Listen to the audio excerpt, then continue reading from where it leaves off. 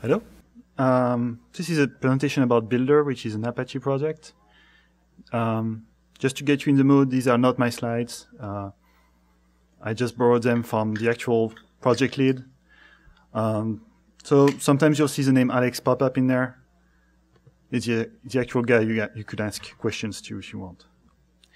So Apache Buildr is a build system, and our motto or tagline is build like you code. This is a practical introduction to it. Our motto used to be a build system that doesn't suck. And people started to feel it was a bit offensive, so we moved around, you know. Just to give you some context, it started in when we were working at Intalio on Apache OD. Back then, there was working on a Beeple process engine. Huge project. Just to give you an idea, more than 15 modules. We were trying to support 9 different databases, which means that we had SQL files for all kind of databases. We have 100 and plus dependencies, including, of course, all the Axis2 things. 3 different distributions based on either Tomcat. At the time, we were supporting Geronimo and JBoss, of course. And a lot of heavy tooling, particularly when you're trying to test that everything is working fine from if your XML is well formed to the point that you're trying to do process correlation. So we're using Maven 2 back then, over 5,000 lines of XML, and of course 52 files. I mean, 1 per project, right? There's got to be a better way. So what we really wanted, they took a blank sheet of paper and they worked on it. They tried to get all the features they wanted. No XML. Something flexible, something that you can customize, you can extend. That was 2007, so dry was all the furry. You had to have code that would not repeat itself, or you were out. You were not in fashion. Of course, it's still very much there, right? In other words, we wanted a real scripting language. So, using the new practices, of the moment, the result was to go from all those lines of XML and try to use Ruby instead. So 52 files, 1 file, over 5,000 lines of XML, less than 500 lines of Ruby. So as a bonus, it was twice as fast. So how did we do it? Well, we used Rake.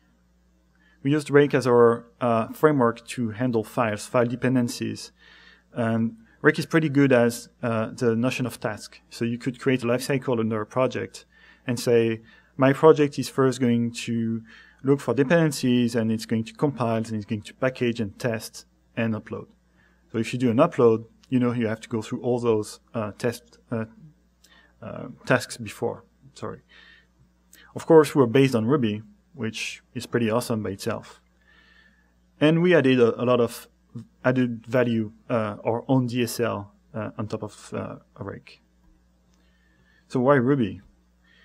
Well, first off, scripting. I mean, we really wanted to be able to do any kind of regular expressions, any kind of lightweight syntax, go back to the command line at any time.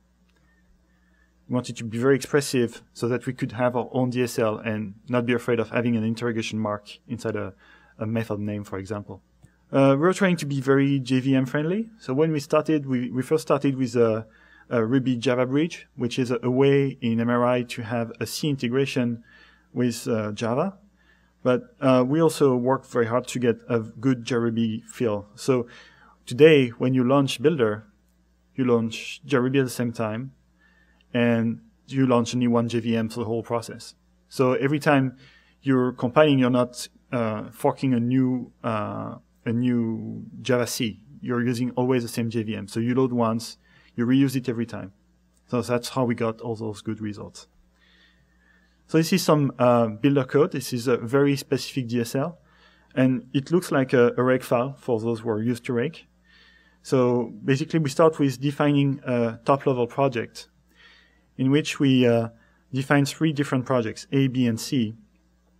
And those 3 projects, as you can see, depend on each other. So C depends on A and B.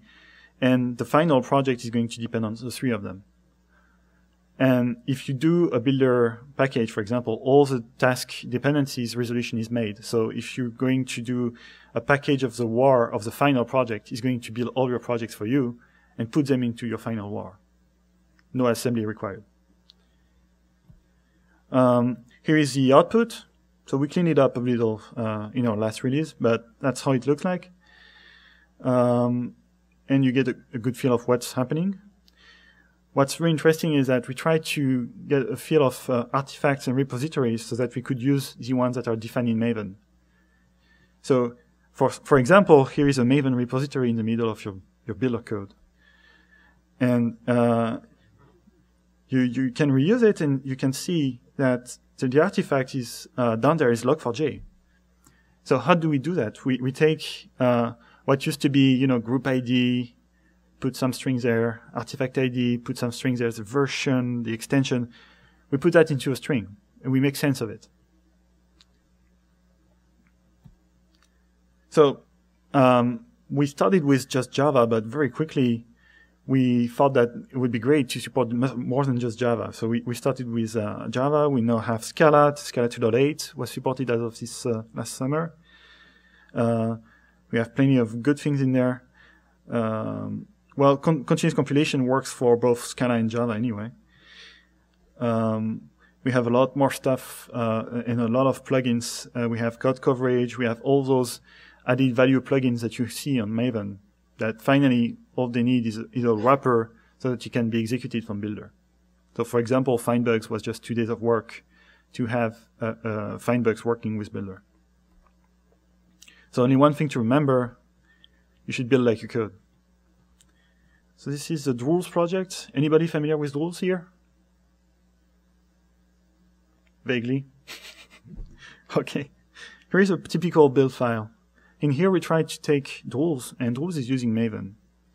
And we're not happy with that, because we wanted to package Drools in an OSGI compliant way. So pretty much, you had to change three entries in each manifest every time. And it's pretty hard to maintain.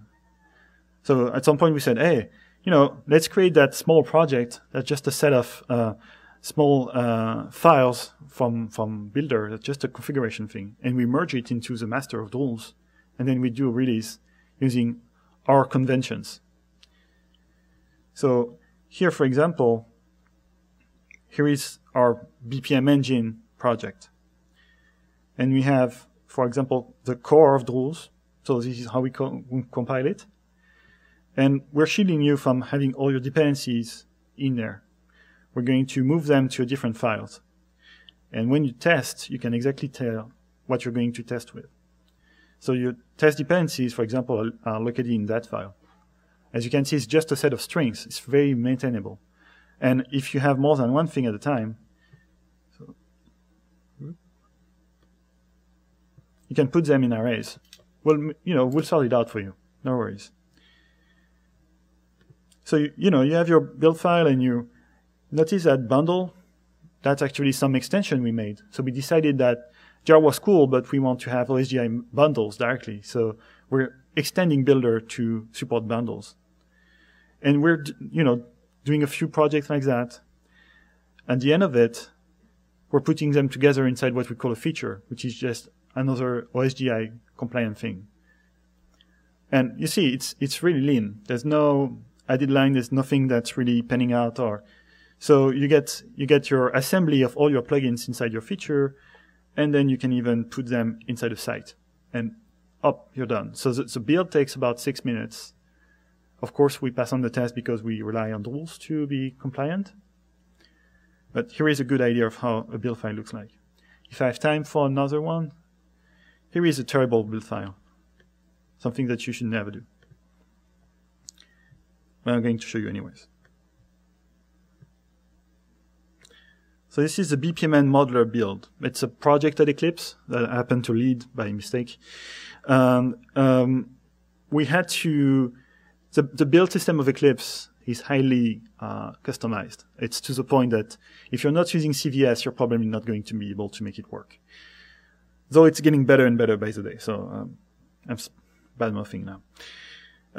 But when I did that back in 2008, 2009, it was a bit hard. So let's go first to the project. The project is super simple. I mean, you have four different jars, and see, I'm using also the plugin here. It's a synonym of bundle. So I have 4 jars, 1 feature where I'm saying, hey, you know, just a copyright and setting everybody in there, adding a license file, and here is how I do my site. Now let's go for the dirty things. When you have your site, you have to do some Eclipse-specific stuff, and here I'm creating my own task for it. So I'm saying that I package my site, and then I have to sign it, I have to pack it, I have to digest it. So this is how you would treat your jars so that they're completely signed by Eclipse so that they can go into an official release, right? So I'm creating that, and then I'm saying it's depending on the package site task. So whenever you're trying to create the site, you're actually going to have this task to execute first as a prerequisite.